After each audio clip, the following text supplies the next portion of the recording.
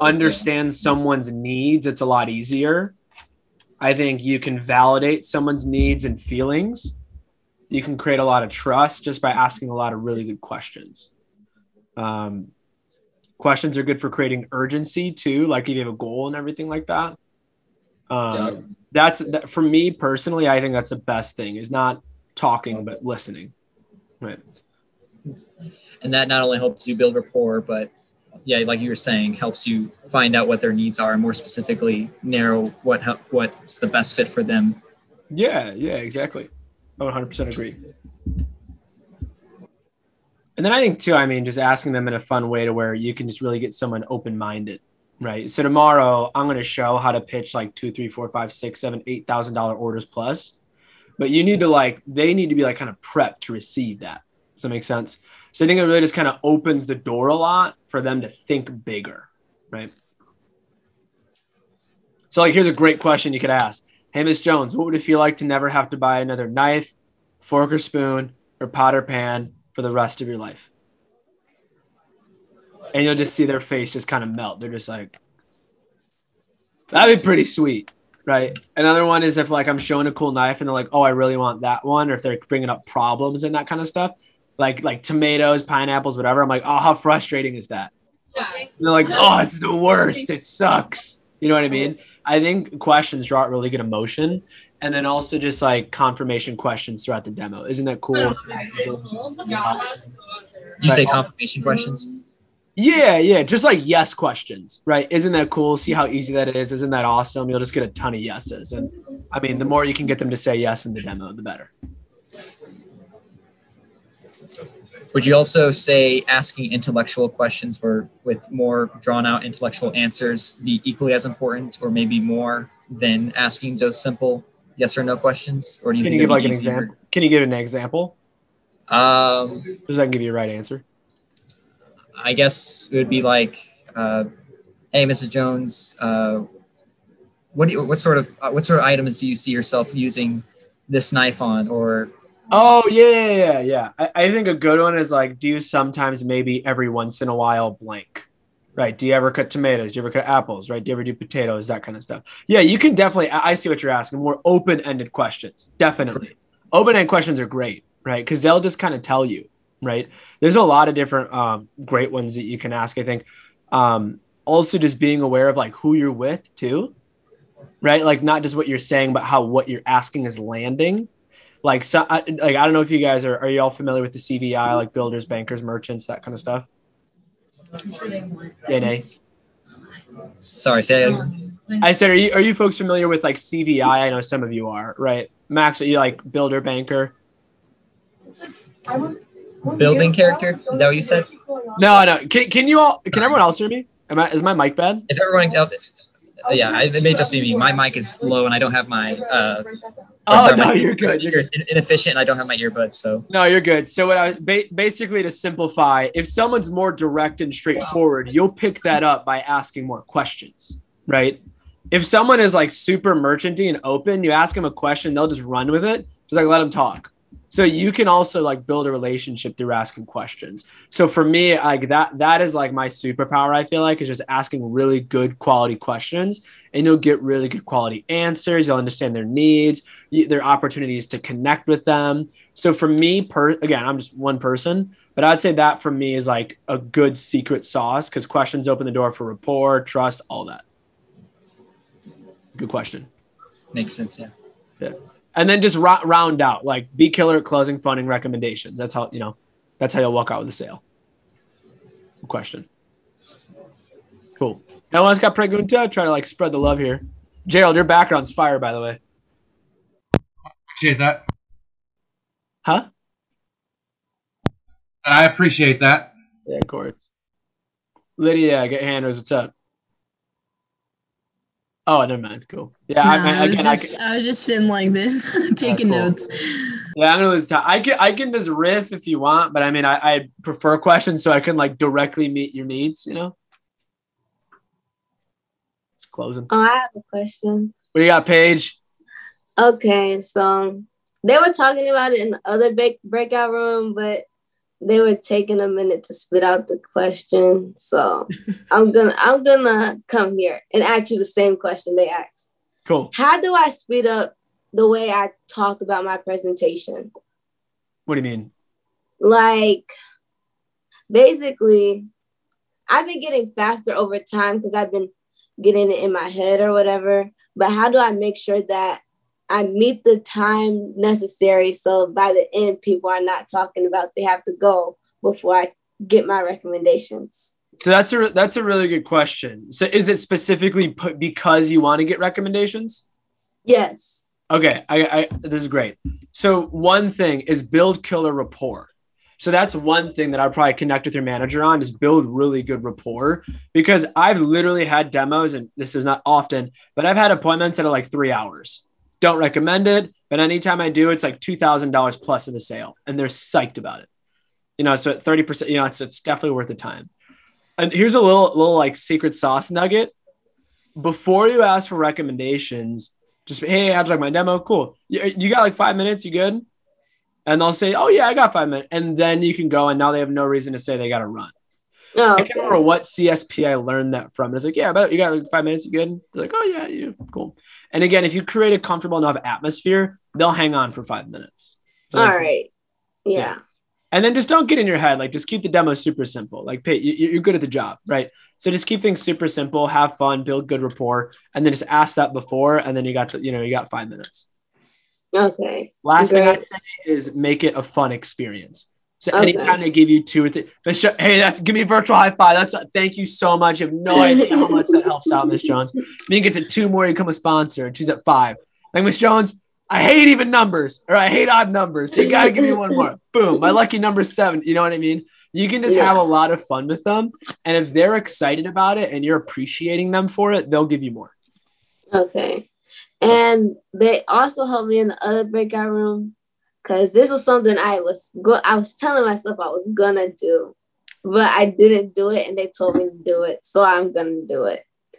But I'm trying to figure out how to make more sales. You're not gonna like my answer. Do more demos. Okay. Well, I know that. That's what we talked about. What'd you say? I said I know that. I'm saying like in the demo, like specifically when I'm in it, how do I make more sales while being in it already? Oh, here's a great resource for you. Because I mean, I could tell you a million things. Go to Vector Connect, go to library, go to the video library, document, whichever, and just type in closing. Like, if you're really committed, like, I want to be a better freaking closer. Like, I want to get better at this. There's thousands of hours of content that you could look at. So I could give you a bunch of different tips and that kind of stuff. But I think it's if you're serious, Paige, like, I want to get better at closing on demos. I want to have a 90% closing ratio. Go on Vector Connect and just look up any closing talk that you can give. Right. Because it'd be like, I'd be this close, and then they'd be like, well, I had to do this and that or whatever. And okay, I got a tip for you then. Create urgency. Okay. Like, you need to have a goal. It can be anything, like just anything that is a goal and a deadline. I want to sell 3 sets by Monday. That's my goal this Miss Jones this week. So if you want to buy all 3, I can take the rest of the week off and call it.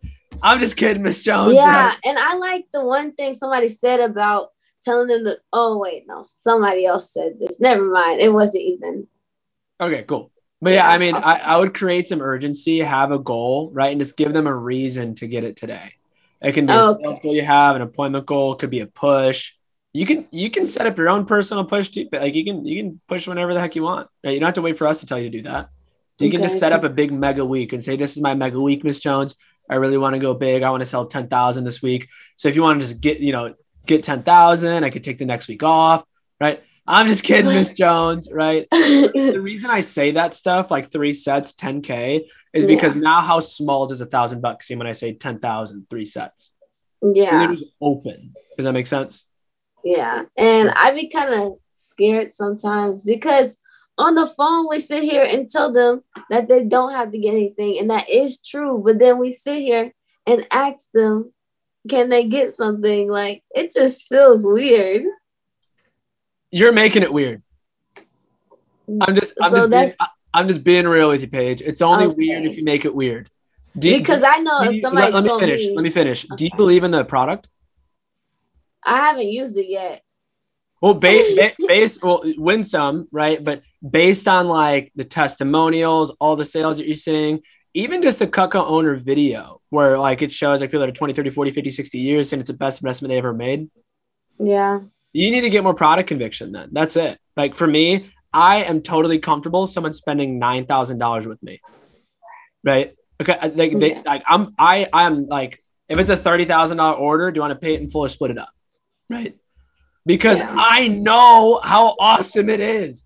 They're going to be 70 years down the road. Their grandkid is going to knock like the barbecue tongs off the grill. It's going to break and we're going to send them a brand new one for free. Okay. Like that is kind of freaking ridiculous that we do that. Right. My brother always tells me this. He's like, you shouldn't discount Cutco at all. He's like, Cutco is the deal. You should not discount. He's like, if I sold it to you guys, I wouldn't discount it at all. Because it's worth so much more than what people pay for it. Right. Yeah. So get some product conviction. Go to Vector Connect. If you want, go to like view or go to orders and you can hit buy Cutco samples. You can get Cutco for like so ridiculously affordable. Right. You can get like a can opener for like $11. So just get it, try it out. Right. Yeah. You up your product conviction. They're not buying Cutco. What they're buying is they're buying your conviction in Cutco. Okay. That's what they're buying, right? So start there. Sound cool? Yeah. Cool, Paige. Rip it up. Get conviction, rip it up after this. Okay. That was like 3 in a row, so I got to move on. Anyone else have a question? They're great questions, though. What you got, Lydia? Thanks, Gerald. Okay, this time I actually do have a question. So cool, tight. Okay, so I have recently had some problems like I want to go on fire and like sell really hard and keep pushing to get, sell like the smallest item if I have to. But like sometimes I feel like morally wrong when like, for instance, like I've had some demos where when I'm catching up with them, they're like, yeah, something happened. And due to COVID, I lost my job and now I'm working 80 hours a week or things like that. Or like, our family's been going through some hardships recently, like, catching up with old friends. And so then I feel like guilty trying to push this expensive product on it, even though I completely believe in the product. I've had Cutco in my family for like generations. So I grew up using this, so I respect it. But at the same time, I know it's a big investment. And so sometimes I just like really struggle with that. Like, how do you, like, have you had instances like that? How do you work through that? Yeah. So one, take the pressure off yourself. If they don't buy, it's cool. You know what I mean? And this is kind of like I don't want anyone to take this tip the wrong way, but as you're dropping down, if you feel like they're like so apprehensive and so like not into it, I'd ask, hey, do you mind if I drop down for practice? You can tell me no the whole way. It's totally fine. I'm like, you can tell me no the whole time. Right? It's totally fine. And when they see that you're cool and they're cool, what do you think happens to their guard? It's down. So then you'll be shocked when people actually buy I'm like, Miss Jones, you can tell me no the whole time. Like, I can take it. I'm cool. Right. Do you mind if I drop down for practice? You can tell me no the whole way. And I'll show the galley. They'll say no. Starters, no. 5-piece, no. But then by the time I get to like the buy 3, get one of the free gadget, if they like it and they'd use it and they want to get it, they like it. They want to get it and they'll get it. Does that make sense? So it's their decision. It's really up to them. And then the second tip is qualify your recommendations really well. Ask, who do you know that could buy everything in the book? Who do you know that would just love this stuff? Who do you know that really appreciates quality? Like, put yourself in front of those types of people. That's like a secret sauce that I really like to share with my reps is like, for me, I was super part-time my first semester. I only did like 3 or 5 demos a week and I made 10 grand. And it's because every time I saw someone, I knew it was a great prospect. And not all, you know what I mean? I had no sales and that kind of stuff. But I think when you can qualify your recs and just put yourself in front of the right people, that they're the right people, So ask who lives in a gated community, right? Ask who drive, like Lucky, a CSP in our division, ask who do you know it's on the 85 Bears for like a year. And now 6 of them are his customer. Like, yeah, it's kind of nuts. But yeah, just ask for what you want. And then again, as you're dropping down, if you feel like there's some tension, take a second to build rapport, just catch up about other stuff. And if you can tell Tennis, hey, do you mind if I drop down for practice? You can tell me no the whole way. It's totally fine. Right. And then when they feel comfortable, they'll be open to tell you when they actually do want something. Does that kind of help? Yeah, definitely. Thanks. Cool. Yeah, good question, by the way. I'm sure you're not the only one that was thinking that, because I've been there too. I get it.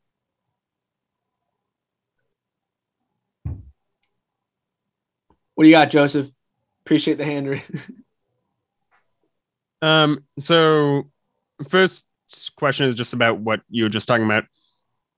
So basically, if like there's disengagement, then just stop what I'm doing and start building some more rapport and then get back into it. Yes, exactly. It is so crazy. I was at a fair and show and someone was deciding between like, it was like a buy 3, get 1 or something like that. And then they were like, I don't know if I want to get it today. I don't know. And it wasn't me. It was a CSP that I was field training with. And then I took a lap around the show and I came back and they got a flatware chest and the buy 3, get 1 free. I'm like, dude, what? Why did I leave? What the heck happened when I was gone? He's like, I just built rapport. Just talked about like my wife. They just talk with people. So that's what I recommend. If you feel like there's like that tension to disconnect, just just build some rapport about other stuff, man. Dissolve it. Yeah. It's you've probably heard this, but your demonstration is more like a conversation than a presentation, right? So the more actually no. Oh, well, there you go. There's a bar, right? Yeah, so that's already great, Carlos. But I did actually have a question that JD sent me to ask you. Oh, okay. What? How did I get so ugly? No. He usually has.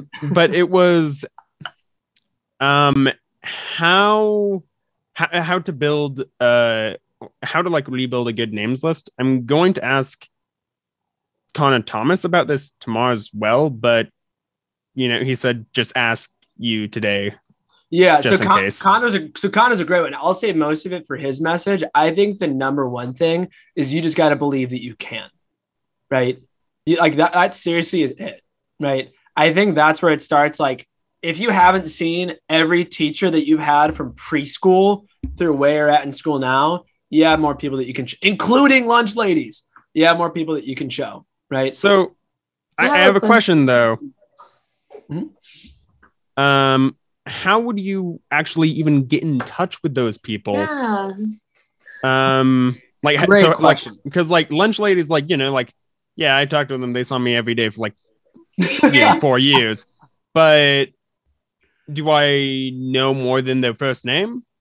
If that, usually the first name, but if you don't know their last name, if you don't know their last name, there's not much you can do about it, right? Yeah, exactly. But for teachers, you call them Mr. or Mrs. Blank. Yeah, it's like you totally know them. In your manual, there's you can look them up on Facebook. There's a Facebook approach. I mean, you can go to whitepages.com and just search. It's kind of weird, but you can just search for people and get their number, right? So it's public. Yeah. But that was my second one is fast people search. And then third, I'd recommend just looking them up on Facebook. Right. It's another good way to do it. And there's a Facebook. Oh my goodness. That sounds like a stalker. Exactly. Oh my goodness. Hey, you'll get less names. That's okay with you if that's okay with me. No, because I was just talking in the other breakout room about how to get my teachers' numbers. And they said, go to your school directory. And I did that before. And all I found was their email. So that is a good approach, but that's kind of, I tried going to do that to get the directory, and all of them listed it for numbers, like their school numbers. So especially in the summer, I can't contact any of them. So I have all their numbers, but it immediately goes to voicemail. So that's my Yeah, ask your managers for an email approach, but you get if you want to do it, you got to want to do it. You know what I mean? If you're I'm going to ask questions, but be combative with the response, then you just don't want to do it. But another good option is LinkedIn for your teachers. Most of your educators have a LinkedIn profile with contact info. That works great too. You can use that, right? But if you want to get them, then get them. And even just think who sold you your car? Who sold the family their house? Who cuts your hair? I got some more people to call. There you go. Cool. Yeah, just get creative. The more demos you do, you'll get more comfortable showing more people. So to follow back into the Facebook approach, is there like a URL or a link to that I can pull up just so I have it for later? It should be in your manual. If you flip, it's like in the back half of the manual. I don't have a physical manual due to how my area is doing it. So are you doing like the My Vector demo or something like that? It's like getvectortrained.com. That's what I've been getting taught to do. Okay. I'll screen share this and you can take a picture of it. Let me find it. Pull this bad boy up. Yeah, I know some of us have like different demos. Let me pull this up. Just take a picture, a screenshot of this. Yeah, I got snipping tool out. Let me see here.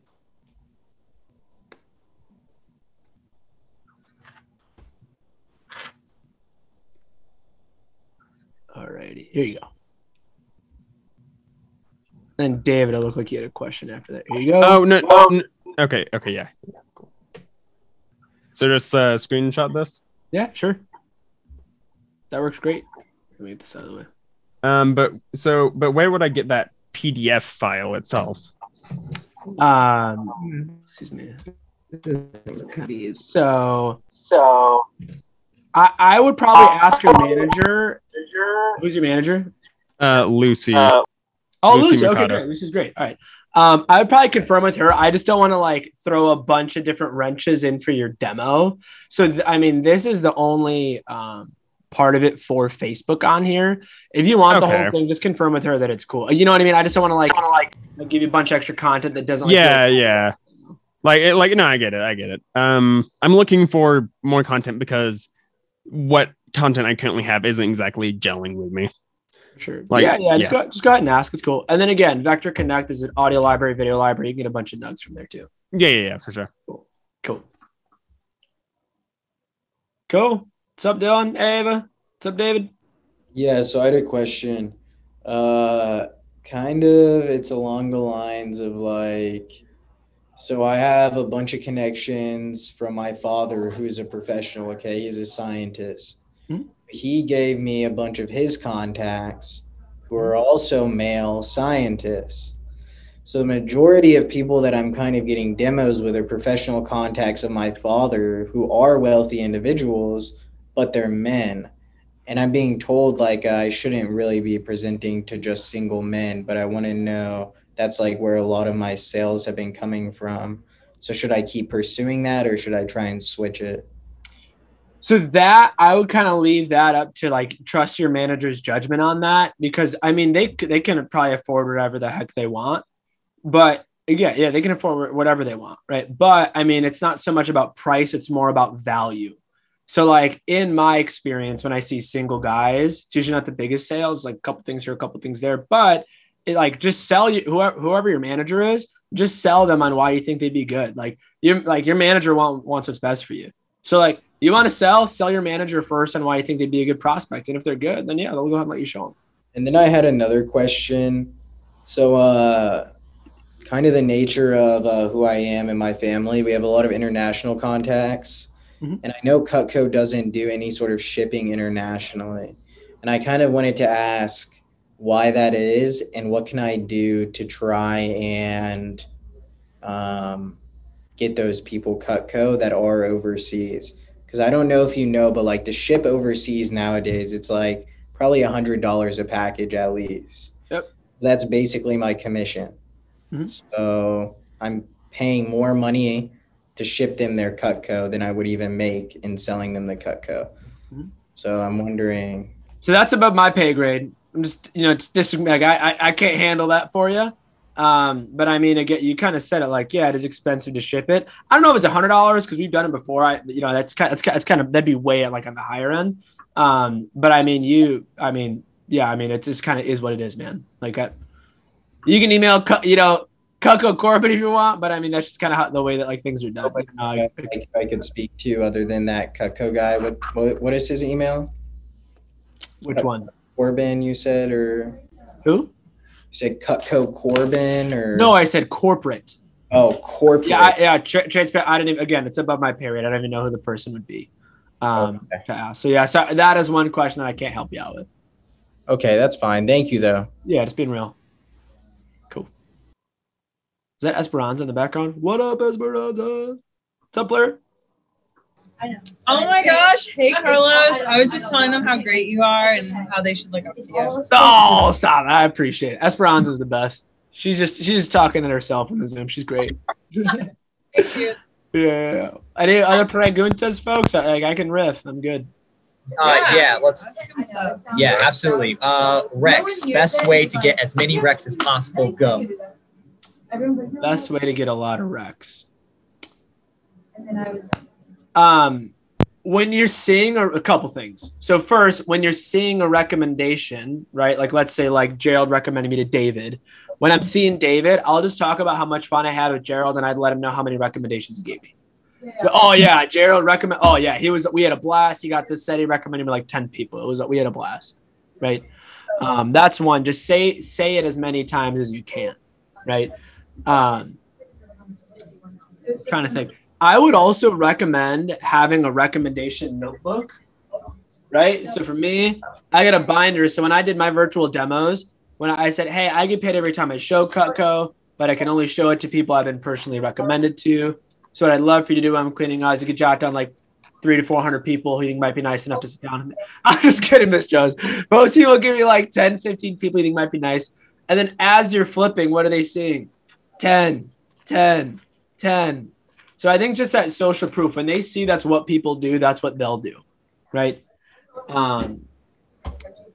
Also, here's a huge tip, because especially like for like if you're like 30K, like I don't know where you're at sales wise, but one thing that I recommend is, especially if you're newer, most people will start off just giving you like 1 to 5.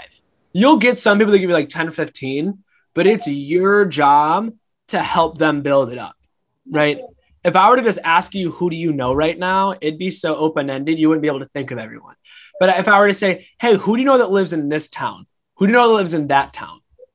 You're going to think of like 1 or 2 people, right? I don't know towns around. I don't know towns around you guys, right? Who do you know lives here? Who do you know Chesterfield? I think that's one about you guys, right? Who do you know lives here? Who do you know lives there?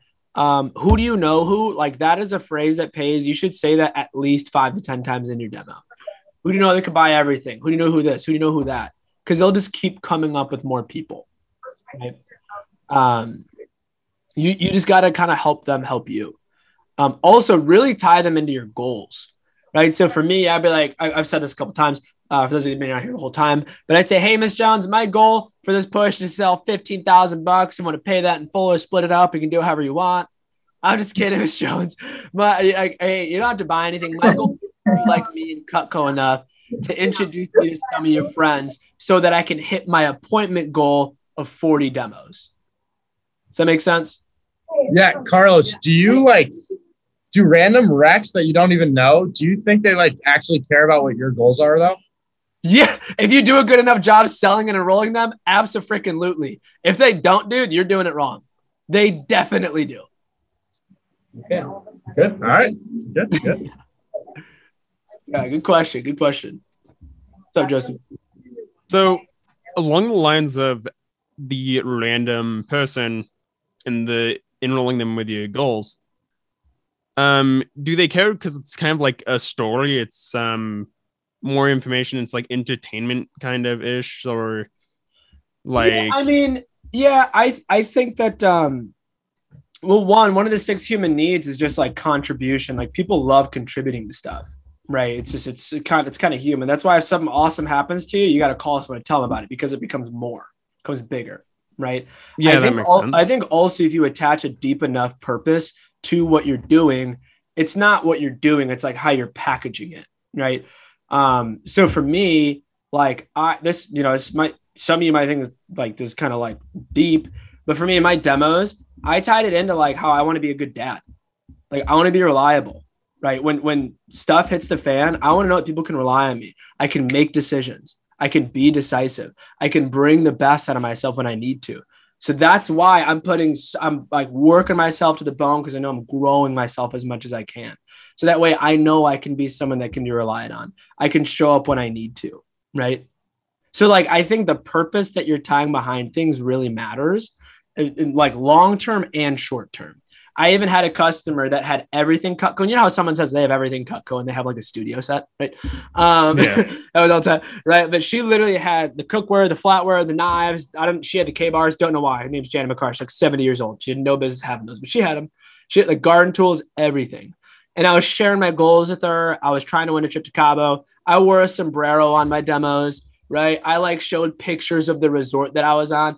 I was like, I'm waking up at 7 a.m. on calls. I'm doing 6, 7, 8 demos a day. I'm working my tail off. I literally had a picture of the resort. I'm like, picture me there. That's what I'm working for. All my buddies are sleeping in, but I'm grinding out, Miss Jones, because I want to win this thing so bad. So my goal here isn't to sell you $10,000 of Cutco. I just hope you like me and Cutco enough to introduce me to some of your friends so I can hit that goal 40 appointments. She goes, Carlos, how far are you away from your goal?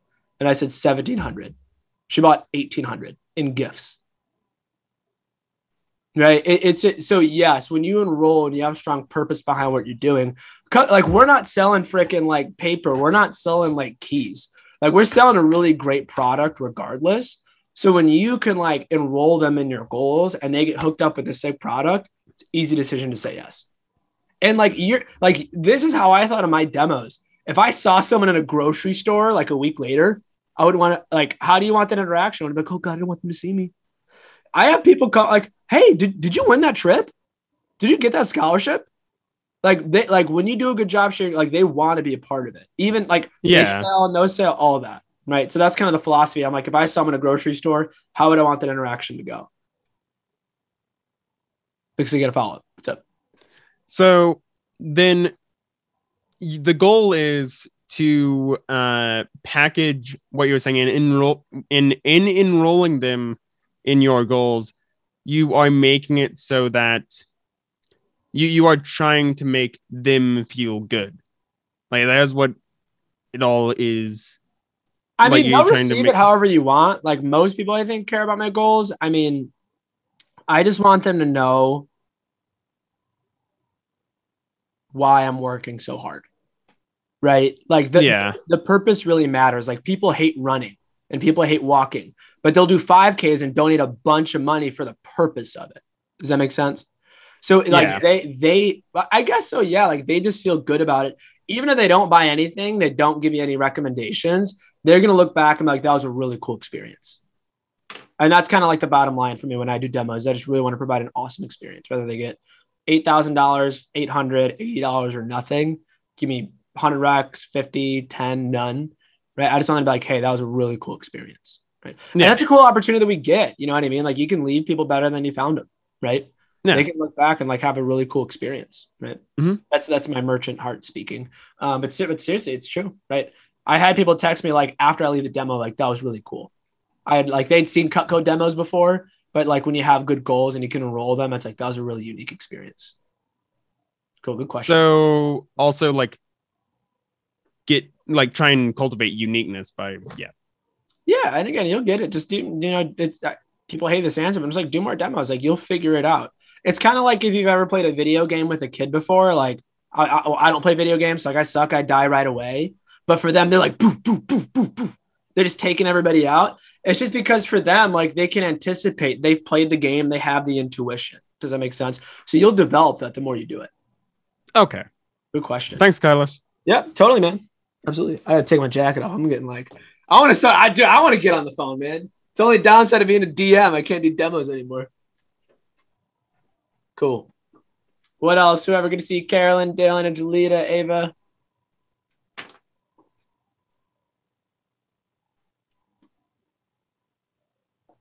Hey, Carlos, I'll ask you a question. Carolyn, what's going on? Good to see you. Good to see you too. As if I can't ask you any questions since you're my doctor. But so while I was on the phone jam, I scheduled a demo with one of my friends. She's an old coworker of mine. Mm-hmm. Totally didn't know that her husband was a chef, and I don't want to completely bomb the demo. How do I make the most of it? I know that like chefs are pretty particular, but how do I make the most of the demo? I would ask, what do you look for in a set of knives? And what do you think their answers are going to be? Durable, right? Comfortable, effective, easy to maintain, right? So whatever they say, just match that, right? That's always a really good for anyone, but not just chefs, but really for anyone. But you're absolutely right. They are pretty particular in what they like. But if you ask questions, you can show how Cutco meets all of those things. Any good quality that someone looks for in a knife, we have, right? And then also show all the gifts, show all the accessories, pots and pans, like all that stuff, right? And then also just have fun, right? You can just keep things super simple. It's just like any other demo. I think that's the one thing I would add. Keep everything else the same. Okay. Good question. Cool. Elijah, looking swole, man. Cool. What else, Miss Jones? Yeah, it's funny. I'll ask questions that I ask Miss Jones all the time. Okay. Cool. What do you got? Closing. I love selling cookware. I could riff on that. They don't call me cookware Carlos for nothing. Cookware, phoning, Rex, closing, urgency, goals. I got a question, Carlos. I got an answer, hopefully. All right. So in 2 days from now, I'll be with this company for a year, right? But the number one thing that I've struggled the entire year, whole year I've been with Cutco, is always losing motivation. Okay. Mm-hmm. I could have my best week and then I'll go like a whole week doing no demos just because I lost motivation and procrastination got the best of me, right? What are your tips on there? Who else has been there? Right? 5.5 years. I've definitely been there, right? One thing, you got to understand first that motivation is fickle. Like you're going to be feeling great. You're going to feeling bad, like whatever. Like we're emotional beings. So you're going to, you know what I mean? You're going to have times where you're feeling great, times where you're not feeling great. So I think my probably favorite thing I've ever learned in this job is that your habits perform when you don't want to. So I think for you, that's what you want the consistency in is like, and again, it can be whatever. I just think making routines, right? Yeah. Miracle Morning's great, right? Making routines when you go into bed, when you're waking up, and it sucks, right? But it sucks losing motivation, not making the money that you want when you know that you could be too. So you kind of got to pick which suck that you want, the suck of discipline or the suck of regret, right? I don't like the suck of regret. It's my least favorite one, right? So that's first thing. Also, talk to your manager, have a plan every single week. And if they don't set up one with you, keep texting them, right? I'll just speak from my experience. Like for me, like I'm one of the most freaking emotional people that you meet. So I texted Josh all the time, like, dude, we got a PC, we got to talk. I was just real with him. And like, he wants you to do well, right? He doesn't want you to feel unmotivated. He doesn't want you to because I know how like the guilt, the shame that follows, like, oh, I should be doing this. I should be doing it. Like, we don't want that for you, man. So just like reach out to him. He'll be able to help you out. But I think just the consistency of routine and then also just having a reason of why you're doing what you're doing, right? I had a really real conversation with Mike recently just because it's a business and, things are challenging, but I was just reminded of why I'm doing it. Again, if you're on here earlier, I said this, when stuff hits the fan and I'm a dad and like I have a mortgage and a family and everything, I need to be able to be strong enough and reliable enough. Right. So for me, that's something that I can always tap into. Right. So what are things for you that are really meaningful that you can tap into to where it's like, because when you have that purpose, everything you do matters. Right. And that including the fun stuff, including like the lazy time. Elijah, let me give you a little tip. This is kind of contrary to some of the stuff that we teach, but dude, plan your fun stuff first. Like actually put the fun stuff in your schedule first. When you're seeing people, when you're hanging out, when you're doing whatever, put that stuff in your schedule first. You'll just have more stuff to look forward to, right? I'm going to my girlfriend's aunt and uncle tomorrow, right? We're going to grill out. Oh, no one here was on training. Like you guys, I run train. Like I give it 1,000% in training. Go run it. Like I'm freaking wiped. But for me, like I know like what I'm going to be doing tomorrow, and I have that to pull me forward. Does that make sense? So it's easier to be pulled forward than to have to push yourself. So just give yourself some stuff to look forward to too. And then just have a fun budget too. My buddy Aaron told me this. Also kind of contrary, but like, yes, we want to make money to save, school, that kind of stuff. Dude, make some money to for fun stuff, right? Like what's something you want to spend like $200 on, and just go out and sell, get on the phone. I go to Riot Fest not with COVID now, but I go to Riot Fest every single year. Something I have to look forward to. I'm like, yeah, I'm going to spend the $200. I'm going to feel great about it. Right. Some of our district managers love Lululemon. They ball out for it. Right. Just what's something that you want to spend some money on? Like, dude, Lulu's great, by the way. Super expensive, but so good. It feels great when you have it. It's how customers feel when they get Cutco, by the way. So just have a fun budget for yourself, right? Something else to spend money on that you can kind of reward yourself with, right? I can't recap that because I forgot everything I said, but yeah, those are my tips. Good question. Everybody has that. It's a good question. Speaking of recaps, I was wondering if you'd be able to go back on the very first thing you said of that question. Just for my journal here, when I write my biography, the first thing you said on that question, something about habits. What was it again? Oh, your habits perform when you don't want to. When your habits perform. I was just about to ask that too. All right, I got that. Your habit, yeah, I'll put that in the chat. Isn't that a bar right there? I heard that. I'm like, that hit me like a ton of bricks. Yeah, I definitely wrote that down too. That was a good one. Isn't that so true? I was just like, oh my God, it's crazy. And it's kind of like you don't wait for a fire drill, or you don't wait for a fire drill. You practice in advance. Same thing. You don't want to wait until you have no motivation to be like, all right, what am I going to do? Like, practice that stuff. So when, again, we're like this as human beings, we're emotional, practice that stuff so you have something you can rely on. It's like going to the gym. It sucks. You hate it, right? You never want to go. But after you go, it's just like, that was like, I feel a lot better. That was a good decision. It's the same exact thing. I'm glad everyone got that bar. Your habits perform when you don't want to. Yeah, I think I heard that 4 years ago, and I think about that almost every single day. Yeah, it's heavy. Cool. What's good up, Eddie? Hey, it's the gym loves you, Elijah. Cool. What else? On anything. LA is like. How often do you sell anything else other than knives? So I was like, okay. Or have you sold anything else like cookware, flatware? Often? Very often. Oh, absolutely, dude. I love it. Freaking yes. Package push, baby. Me and Steven Zhang, we had like SC1. We were just selling the knives. We're like, dude, SC2, we're going packages all day, every day. Call the flatware and a set, the beauty and the beat. People love hearing that stuff, right? Yeah, I sell stuff all the time. Cookware, like it's. I don't want to say it's weird if I don't, but like I just have so much conviction, and I know they're gonna get a better deal when I package stuff. I always show it. Do you want were you just asking that, or do you want to know like how?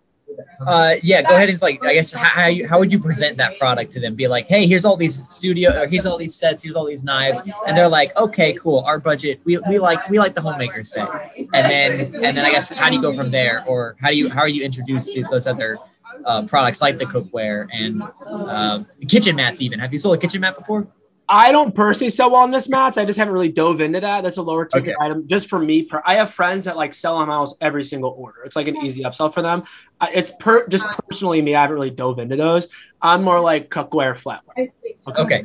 So how's your approach with cookware and flatware? So first thing, you gotta not like the amount of time someone said they had a budget and they spent more than twice what it was. That like it doesn't matter. Like if they want it, they'll get it.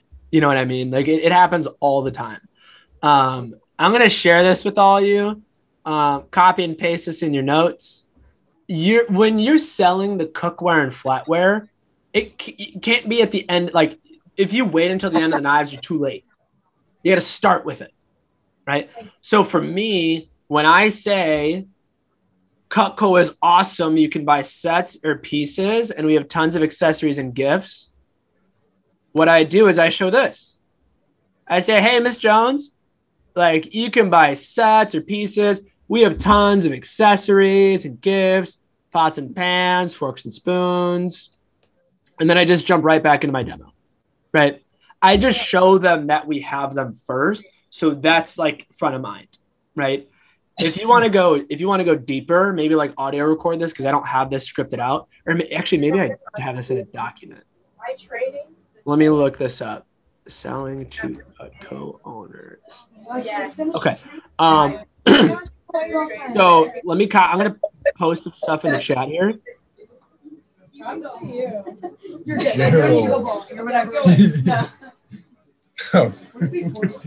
right, here you go. I'm gonna copy and paste some gas into here for you. So for me, just be real with you, man. For me, I spent thousands and thousands of dollars on coaching and mentoring to give you these goods. I'm just gonna give them to you for free. Right. Thank you. Nice. We appreciate it. Yeah, you're welcome. Yeah, there you go. And then this is kind of a lot, but it's not a lot when you say it. I say, hey, Miss Jones, most of my customers, I'm probably gonna get it wrong because I'm not gonna read it. But hey, Miss Jones, most of my customers' long-term vision is to end up with a Cutco kitchen. I don't think that's everything. Right. The idea here is that it's like everything's American made. It's one and done. It's multi-generational. You pick out your set of knives. You pick out your set of cookware, which is by the way, only say the best stuff we make to your to Cutco owners. Don't tell people that the cookware is better than the knives that they don't have Cutco yet. Right. Because they're going to be like, all right, just get to the cookware. Right. But if it's a Cutco owner, I'm like, the cookware, which is the best stuff that we make. You pick out our Forever Flatware, which has our biggest discount, right? So this is the Cutco kitchen, Miss Jones. It's very, very, very expensive. It's very expensive, but you get what you pay for. That's why I'm happy to show it. Some people get it all at once because it's a great deal. Most people build up to it over time. Let's jump into the knives first, right? So I'm planning that long-term vision for them. That's what most people end up with. And I don't know if you were on when I gave this question earlier. But I like to say, Miss Jones, what would it feel like to never have to buy another knife, fork, or spoon, or pot or pan for the rest of your life? And they're just like, oh, I can't even imagine. I'm like, cool, we got the perfect thing for you. So the reason you do that is now you're at the beginning, right? They're already thinking about that stuff. So you can go to the knives. And then when you get to the cookware and the flatware, it's not like an afterthought. They're already prepped up for it. Does that make sense? Cool. Let me give you another link here. Dude, this is Link Central. I'm going to change my breakout. Yeah. I don't know if all of you've seen this. Has anyone ever tried to cook eggs in a stainless steel pan before? And then how hard is it to clean it? Look at Carolyn, because I already showed her this. I showed this in our trainings here. This video is just freaking unbelievable. So I'll put it in the link at the end here. I just want to make sure you pay attention. So this video is frying eggs in the pots and pans, because most people will get stainless steel because it's really easy to clean, but it's coated with PFOAs. The American Cancer Society did a bunch of study that shows PFOAs and they scratch off, you ingest it, leads to cancer, Alzheimer's, dementia, all that bad stuff. Right. So people get stainless, but stainless is a pain in the ass to clean. Right.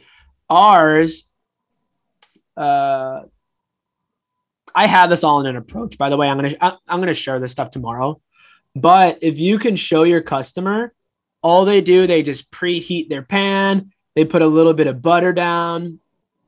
And I'll ask the same thing that I asked you. I'll ask the customer, hey, Miss Jones, have you ever tried scraping stainless steel pans before? They're like, oh, yeah. I'm like, tell. That's crazy. That's crazy. I don't know what just happened. I think something kicked his internet or something kicked him out. I'm sure he'll be right back. I think they moved everyone. They moved me into this breakout room or something like that. I don't know. Yeah, they do that. Miss Jones was really excited about that pan, bro. That was crazy. I know. God, he was getting all pumped about that. Jeez. Waterless. Right. But now we got Carlos. I have no idea what happened. Someone just took me out of the room. They took me out too, man. What do I do? Just go to the bottom and hit choose breakout room. Ah, I got you. There you go. I was like, dude, I was about to drop some bars. All right. Dude, all of a sudden I was literally in the middle of a conversation and bam, they're zipping me out of there. All right. Peace. You're good. See you, man. Keep killing it, brother. All right. Yeah, they'll be like, have you ever had stuff stick in a stainless steel pan? How frustrating is it? They'll be like, oh, it sucks. They'll be like, tell me more. It's the whatever. So I'll play this video.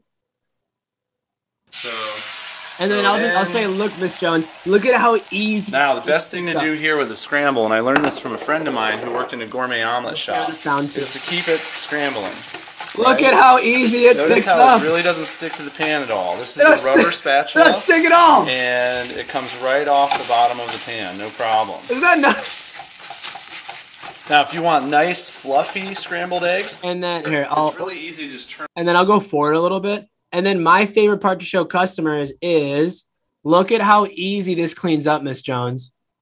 So for me, when I'm gunning it to the office and I got to make a quick breakfast, it cooks so much faster and it's really easy to clean too. After just a minute or two of cooking. It doesn't take very long at all. And then watch how easy this cleans up. It is freaking good.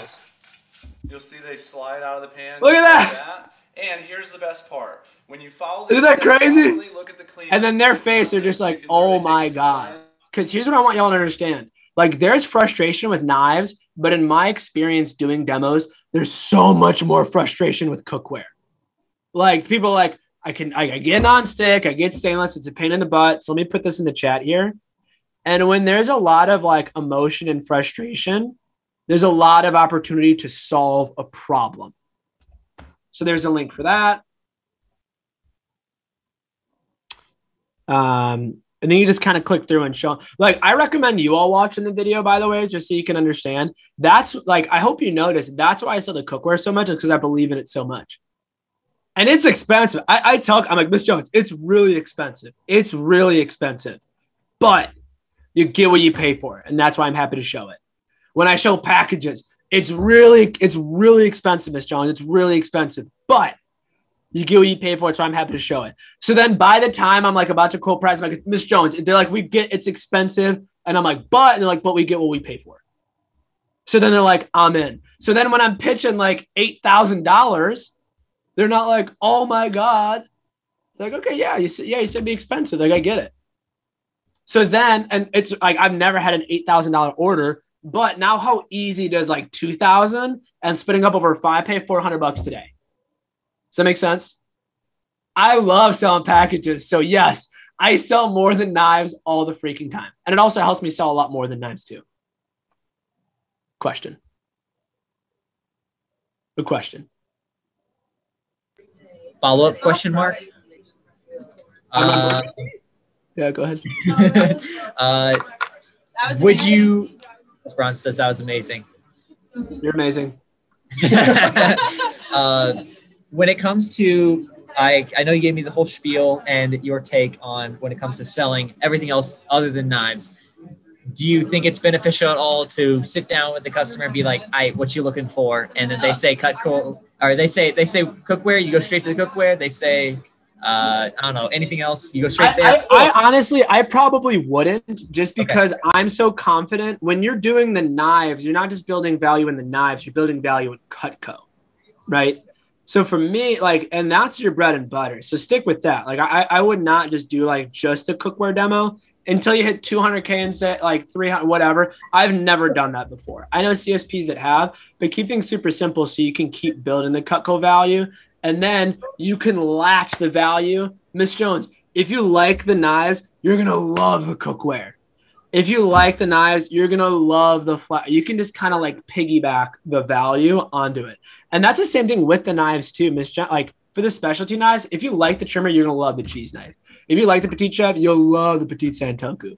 If you like the petite carver, you'll love the boning knife. Just build like the initial value and just use that to like piggyback onto all the other stuff. All right, cool. Question. Cool. What else? Miss Jones? I asked that question too much. I can't tell if Dylan is frozen or if he's just been smiling like that the whole time, but I think he's frozen. Yeah, okay, cool. I was like, he's loving this. Cool, what else? Anyone by that? I think almost everyone's got at least one question. And so I don't care, whatever, whoever. Who that? We got like 15 minutes left, by the way. Just so you know, so feel free to ask whatever. Someone might have already asked this, but what has been like your biggest personal struggle with sales for Cutco? Biggest literal personal struggle, or do you like my struggle with professional? Yeah, with Cutco, like with sales, like what has been the thing that has been the most difficult for you?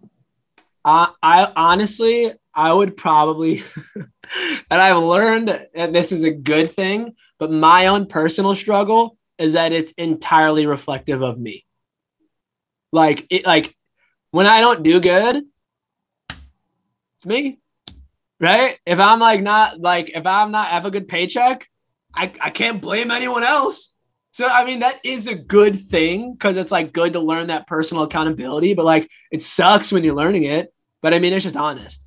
So I think that for me is the hardest one. Is just like it truly it like I don't know like it sounds dumb, but like I need to work to make money. You know what I mean?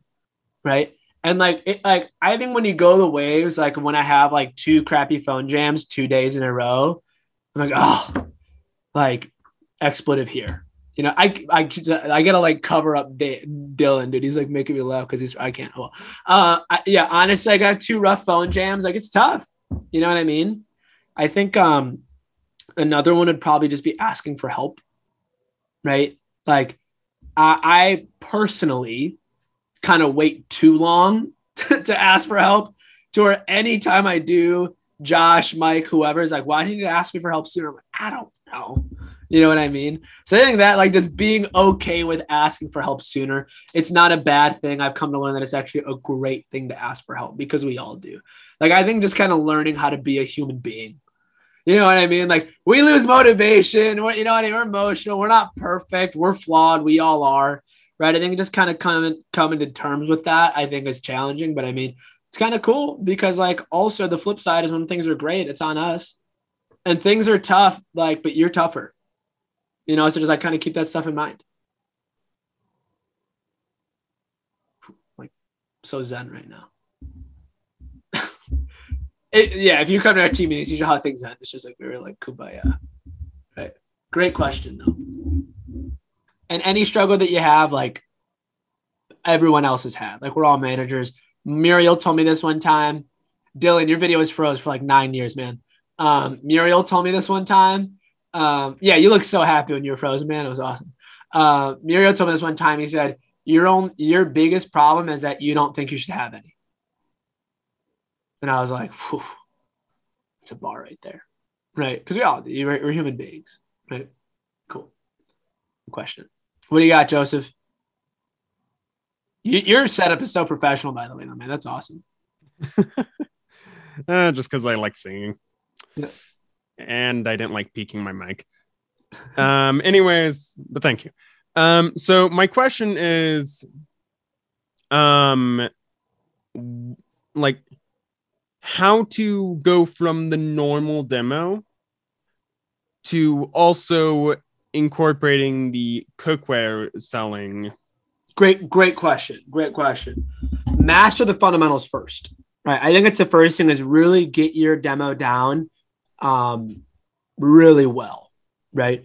And then I would say just by little bits, right? Like I could give you like a literal whole training seminar, 3 days. Oh, look at those tortillas. 3 days of how to sell cookware, but just add a little bit here, a little bit there. And then when you start selling it, you'll build your confidence, you'll build your conviction, and then you'll sell more and more and more, just like selling the knives, right? So keep it simple, a little bit by a little bit. Oh, geez, JD's in here. And then the more you build your conviction, the more you'll sell it. No, it's just just be patient. Just be patient with yourself. Give yourself some grace. I think using some of the things that I mentioned really help. And then, well, I guess this is a more direct answer. Understand why people buy it. Like understand the frustrations with regular cookware. Because I didn't sell it until I understood why people hate like non-stick or stainless. And then when I understood the frustrations, it was a lot easier to sell. And yeah, so I guess I'm just gonna see if I can convince my mom to get just like one frying pan for eggs, because we do eggs like everyone else, and just see what that's like. Because like you showed in the video, that looks amazing. So I really want to start building up that conviction by actually validating it personally. Yeah. Do you have a sample? Of cookware? No. You should get one. How much are those?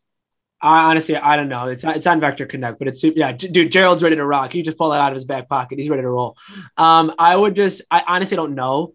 Go to Vector Connect to do orders. It's like non-Cutco orders or something, or like non-customer orders. You can buy samples. Just get a pan, like just get the little starter set of it and just start using it on your own, and then you'll sell more of it, right? I mean, you could buy it, but I recommend just getting a sample pan and trying it out. It'll save you some money. You'll build conviction, and it'll make you more money. Well, yeah.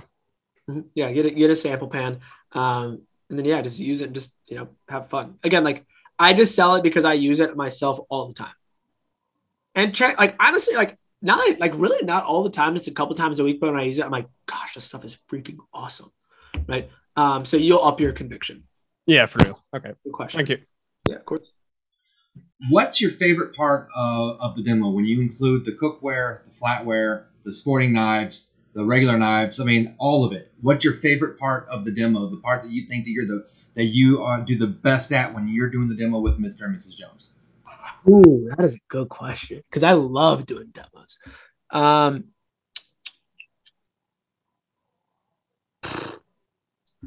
This is hard because I guess it's two. I love the beginning, just creating an atmosphere where people are open to see everything, be open with me. Like just that, the beginning, just when I go from like, again, when we were in home, hi, I'm Carlos. Nice to meet you. Hey. And then like 15 minutes later, we're like talking about like trips that they took 20 years ago. And I'm like asking relationship advice and like, hey, what are some tips that you would give yourself if you could go back to your 20s? Like just being real with people. And you're just like talking about stuff other than Cutco, and then them saying, oh, hey, like, yeah, show us what you got. Let's see it. Like, I don't bring up Cutco. They do. Like, hey, yeah, what are you showing us? Yeah, go ahead, open it up. Let's see what you got. And then when I get to the close, because I have that good of a relationship, just being real with them. Like, Miss Jones, I'm gonna show you all tomorrow how I do the an options close with 4 different things. But cool, what's going on, Cassie? Come say what's up, Missy dog. I think going like being able to create that open of an environment so that when I get to the close, they're totally cool with me like pitching again $8,000, $5,000, $2,000, $1,000 orders, and then understanding why people get it, right?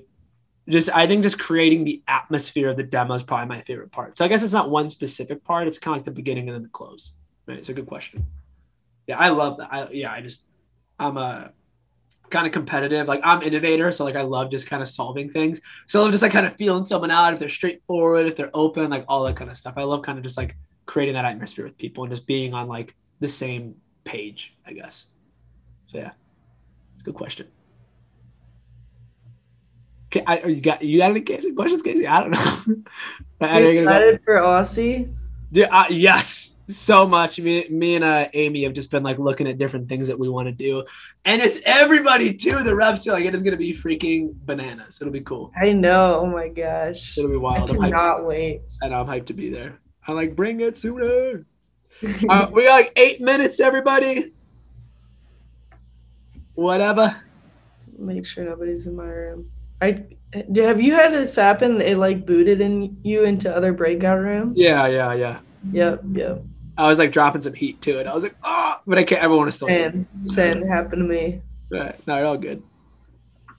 All right. I just want to come say hi. Have a great night. I miss you. I can't wait to see you. See you at ANZ. Soon. Put another shrimp on the barbie. Cool. What do you got? I actually have a question for you, Carlos. I got one. Sure. I got an answer. What you got? Well, for me, I am going to talk to my own manager about this, but with the manual that we have, it is so long. What do you do with your trainees, so on and so forth, if they want to shorten it to where it doesn't take over an hour to get through something? That's a really good question. First, you're going to be great at this job just because you set expectations for me first that you're going to ask your manager. I'm like, she knows what she's doing. Like you're in the right spot. I would say if I can just be real with you, the time I answered this earlier. Some of you probably heard this. How long your demo goes doesn't matter. Like I've had, and again, I don't do this often, but I've had like 2-hour demos, 3-hour demos, but I always walk off with a 4-figure sale, $2,000, $3,000. I think when you, and like, they'll make me dinner. Like I've literally done demos where I sold like an ultimate set with cookware, and they like prepped dinner, started it. We all ate together. We all cleaned up together. We had that cocktail at the end of the night, and like it was a freaking blast. And I think it's just because I built enough rapport to where we were just like hanging out. So I think like if you're struggling to build rapport, I just think one really good question to ask is like, hey, do you have any trouble like hopping on the Zoom? Right. And they'll say yes or no. And I'll be like, yeah, have you used Zoom often? Use it for work at all? And then we're talking. Does that make sense? Like we're on common ground. We're just like hanging out, that kind of stuff. And then we're just like kind of being co-humans first. And then when you can do that, like they're open. They'll listen to your demo. I would also recommend taking like, if you feel like things are getting kind of stiff, I would take a little bit of a break to build some rapport. Just talk about like other stuff. Right. Okay. Yeah. The reason is I'm sure you're getting the feeling of like tense and like, oh, they want to go. You just got to open them back up. Right. Yeah.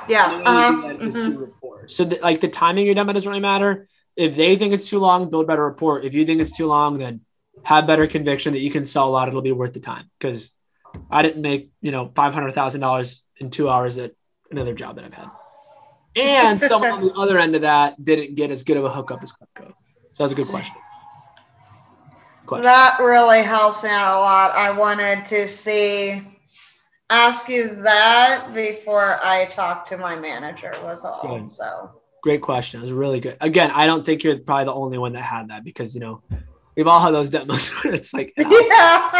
I get it. Cool. What's going on, Tanner? Much. It's going good. Learning a lot. Cool. Yeah, it's like a fire hose, right? You're just like, there's so much to learn. Just take little bits here, take little bits there, implement them. You have enough knowledge that it could last you like the summer. You know what I mean? So just, take what you like, use it, implement it. We got like 4 minutes left, folks. What you got? If I were to come to you asking for advice, but not asking you specifically for advice, who would you send me to? Oh, for sales? What? Sales, management? Like, what do you think? Good question. We'll start off with sales advice. Who do I go to? Zach Molzer is great. He's ridiculous. You said Zach? Zach Molzer is fire. I would say. We got 4 minutes. I would say go to him to finish. Yeah, okay. And then your take on the management side of the job, how you like management and advice for management, time management. That's a good question. How do you time manage? Oh, time management, or like time management with being a manager? Both. Okay. Short answer: have time and schedule each week plan.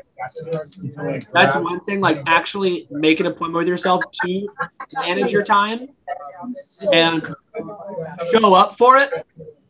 Don't like how like you've heard phone time is sacred. Your planning time is sacred. That's the first thing is like schedule it, but actually use it. Right. I would say secondly, keep things simple and have objectives. Right. Because like for me, I don't know how many hours I work, but I know when I'm getting stuff done that I feel really good that I'm getting stuff done. You know what I mean? And then crazy, when I get more stuff done, I have less stuff to manage. So it's easier for me to dive into other things. And then I'd probably say carve out time to do what you want. Nobody wants to just work all the time, man. Like it sucks. That's all you're doing. And again, there's times where like your fast start. Yes. SC2 push. Yes. January trip. Yes. Like there's times you want to turn it on and turn it off. But I think also planning things that are just kind of fulfilling for you will have more fulfillment and it won't seem like as much of a chore. And then I would say with management, just like partner with your manager. I was working 40 hours a week in another job, 18 credit hours at my college. I was selling and I was an assistant in the office. And I actually really suck with managing my time. I just talk with Josh every single week and it really helps, right? And then I made sure that when I was working, I was effective. I wasn't just like doing stuff. Like I was getting results when I was working, which sucks. And like, like sometimes it sucks to always be on. Right. But that's why I plan time to not be on. Right? And that's also why I keep in mind, but I'd rather have the pain of I'd much rather have the pain of and then with the management side, just talk to your manager. I love the management side of things. It's so demanding, but it's so gratifying, right? I mean, we literally have like 30 seconds, so like I can't really say a whole ton, but I love it. It's something interesting. I kind of think of it like college. People say like I don't think it's a waste. I think it's how you use the resources, right? Same exact thing with management. Like, what are you using it for? The experience, the people skills, the leadership, the fulfillment, the contribution. Like, what is the reason that you're doing it? And then it's really easy to demand a lot of yourself because it doesn't feel like someone else is doing it. It's like what you want to do. It's a good question. Cool. And this is, by the way, it's coming from someone like, I'm not the best at managing my time, but it gets done and it works really well. Cool. All right. We got time for like one more. James. Home base touchdown. What's going on, man? One more question.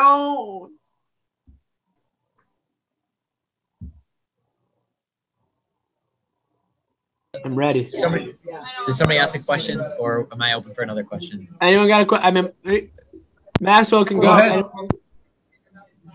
Good to go. Okay, cool. All right.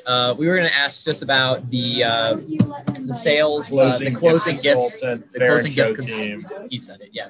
I would ask your division manager. I honestly don't know. I'm not one. I think you have to be at like 150 or 200 in personal sales to get involved with that. And I don't know what exceptions are like, but just ask your division manager. Like, if they want you to do it, then Okay. Cool. Thank you. Good question. That's a really sick layer to the business. It's awesome. What are you looking forward to most from tomorrow? Tomorrow? I mean, I don't know if this is kind of selfish, but I'm just looking forward to giving people something that they can just take and use and just really like crush their results. Again, I paid thousands for like what I'm going to teach tomorrow. I'm really excited about giving it for free. Like, I just love people taking things and using them and like seeing people on the reports later on. So I think just like the contribution aspect of it. Yeah, I mean, that's always like just my favorite thing is like what I'm giving, you know what I mean? Like when we did in-person roundtables, like I would always want to last ones because if people had questions, I'd always stay to ask them. Like I love giving, you know, so I'd say it's probably my favorite thing. And then I guess Top Gun breakout, I think that'll be cool too. That'd be fun. Yeah, cool. Oh, are they not closing us out? Well, I mean, yeah, if they're not closing us out, I mean, I can answer their question. By the way, don't feel obligated, by the way, right? You're not going to hurt my feelings if you peace out. But if you got questions, I'm ready to, answer. I know it's kind of hard after, like, learning all day. You're like, my brain is fried. I don't even know what to ask. What do you got, Joseph? So going back to that thing you were when you were talking about routines, like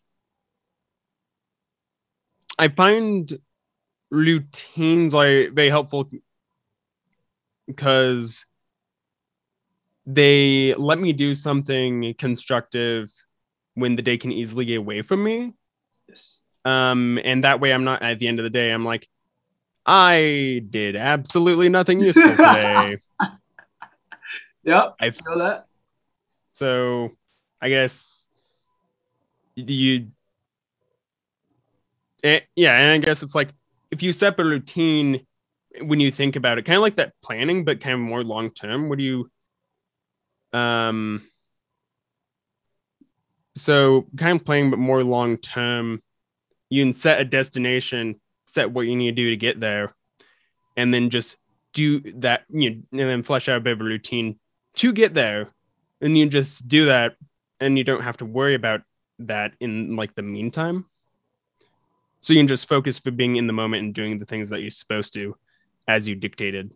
Yeah, I think it's a combination of both. Like when you're driving, you're not looking right. If you're driving, you're not looking right in front of your car. You're looking straight ahead, You know what I mean? You're focused on the purpose, right? But you got your foot on the pedal, you're turning your blinkers on, you're steering, right? So like you're focused on the purpose, but you're still maintaining those rituals while you're doing them. So I think it is a balance of both, and do what gives you energy. Like this might be a shock. I'm actually really introverted, dude. I just love just like time to myself, and it gives me energy. You know what I mean? I love reading. You know what I mean? I just like the things that give me energy, I do, you know? And I really, and I'll be honest, like I had my conversation with Mike about this yesterday. I've not been doing that lately. And like, it's like been noticeable, you know? So for me, I know when I'm doing what gives me energy and the things that like help me be consistent, I know I'm going to show up better. And like, it's kind of like a demo. You don't want to look too much into one demo. It's like zoom out a little bit, look at the week, look at that kind of stuff. Same exact thing with like your rituals. Like you'll fall short, man. I was supposed to drink a gallon of water today. I only drank like probably 50 ounces, right? And I'm like, hey, I wish I would have. It's not like, hey, I got tomorrow. I've done it 4 out of the other days of the week. It's like, it's cool. Like give yourself some grace. You're not going to be perfect ever, right? But I think just doing what gives you energy, I think is really important. Focus on the long-term purpose, but just like keep up like the maintenance of like doing the rituals that you know serve you best. Thank you. That's a good question. So when do we all get to field train with you? God, I miss doing demos so bad. I love even the no sale, like all that. I miss the experience. It's so unique. Yeah, I mean, I'll post in the region group when I start doing demos again. Good question. Cool. Anything else, folks? I'll stay on for like another 10, and then I got to get rolling because I committed to a date. So again, nice. You see that, by the way, setting that boundary, right? I'm like, I got stuff to do. You know what I mean? So again, like I got you. It's really important. So like region group as in like Facebook region group? Yeah. Okay, cool. Good question. It just transparent. I probably do demos for a while. Just be transparent with you. I'm running the business. But if I do, I'll let you know, brother. Question.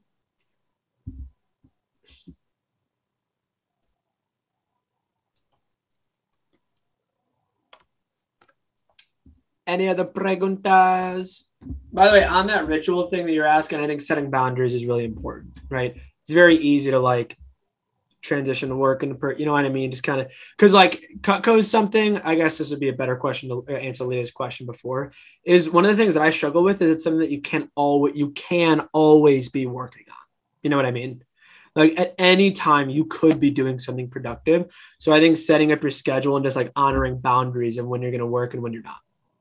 I think it's really important too. Okay. Yeah, just a little that makes sense because like especially if you share like a workspace, but it's also your like play space, having those time boundaries and the discipline of those is, I think, really important because otherwise you'll just be like, I came out down here to do phone time and now I'm playing like Half-Life 2. Who knows? Yes. And then later on when you're playing Half-Life 2, you're like, man, I should have phoned earlier. Like you feel guilty about it. You know what I mean? Exactly. Question. Cool.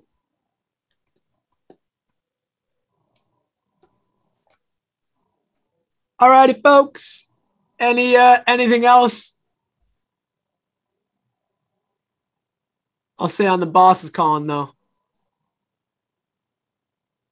My girlfriend. Not like my boss.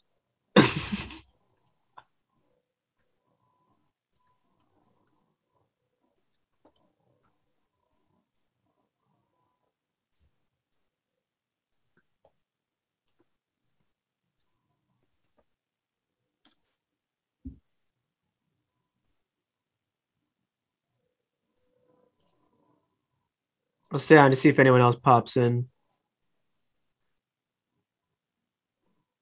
But yeah, again, even my guys left. You know, you're not gonna hurt my feelings if you peace out. Promise. You, by the way, use these though. Like we literally only have roundtables like a couple times a year. So feel free to share whoever you want to share with, or ask whoever you want to ask. Carolyn, the other CT. What up? It's good initials. It's a good sign. You have any questions for me? Nope. How you get so fine? Don't always ask me in training. I should ask that to my customers more often. Miss Jones? If Mr. Jones is there, probably not. Probably not. Yeah, I love creating like enough rapport where you can have fun, like that kind of stuff. Do that. Yeah. It's cool.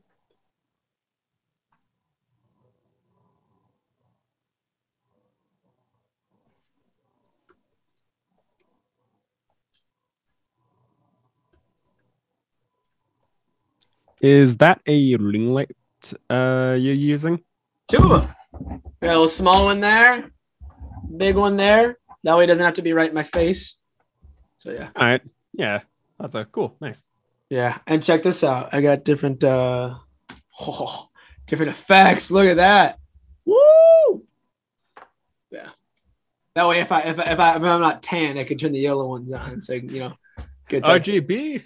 Get that lighting. Yeah, right. Exactly. Get that lighting tan going. Cool. You can ask whatever. Just gonna start cleaning up my stuff. What are some of the books that are on your shelf back there? They must be pretty important if you have them at your workstation. Yes, they definitely are. Well, one that is not in here that I'm reading right now is The Problem Isn't Their Paycheck, How to Attract Top Talent, Build a Thriving Company Culture. That one's great for like management. I'm a big philosophy guy, so 12 Rules for Life by Jordan Peterson is just a great one. I think what apply to this business, let me grab my mic. I think what would apply to this business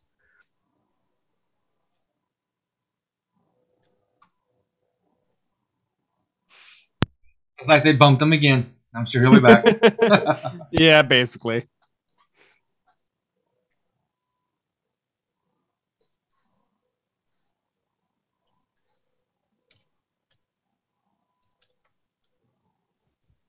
It happened again. I don't know why they took me out of here. Don't know why. Welcome back. What was the last book that you heard? 12 is the 12. 12 Rules for Life. I think what apply to this business, No Excuses by Brian Tracy's great. Grit by Angela Duckworth is great. Oh, I actually don't have. A lot of my favorite ones I actually loan out to people. So most of my favorites are right on here. The Power of Now by Eckhart Tolle is just phenomenal. That's the Power of Now. Power of Now. Yeah, The Power of Now by Eckhart Tolle is great. Trying to think of the other books I've loaned out. Start with Why by Gerald, help me out. Start with Why by Simon Sinek. Is great. And then this one isn't really business related, but I think it's just a good life book. Is The Alchemist by Paulo Coelho. It's like 100 pages. It's such a, like that was. Bye, brother. How do you spell Paulo? Like, how do you spell that name? Let me look it up. Just make sure I get it right. Okay, cool. We're closing up. Here, let me put it in. It is. Sorry, what the? Sorry, I got so many tabs open. Yeah, I feel that. Coelho. So, The Alchemist. You put in chat. Got it. The Alchemist, Paul Coelho. Yeah, that's a really good one.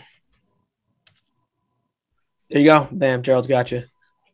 Yeah, that's the hard thing. Is like that's the hard thing. Is like most of my favorite ones I actually don't have because I just like loan them out to people. I'm like, hey, yeah, same.